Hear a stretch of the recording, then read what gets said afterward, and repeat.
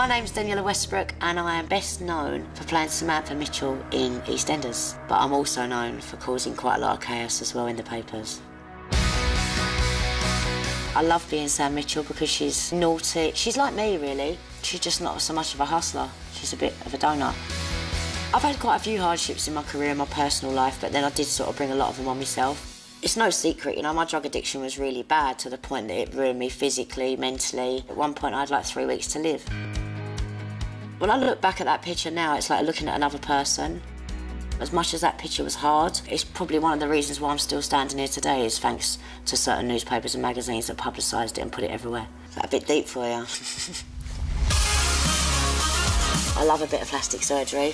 It's like having a car and not having it MOT'd. If you don't look after it, it's going to break down. I've had my boobs done 6 times. I've obviously had my nose redone, everybody knows that. What am I like to live with? Impossible, I should imagine. If I'm hungry, don't even bother coming near me. And if someone wakes me up, it really pisses me off. And don't come near me in the morning until I've had at least 3 cups of tea and about 5 fags. Other than that, I'm really good.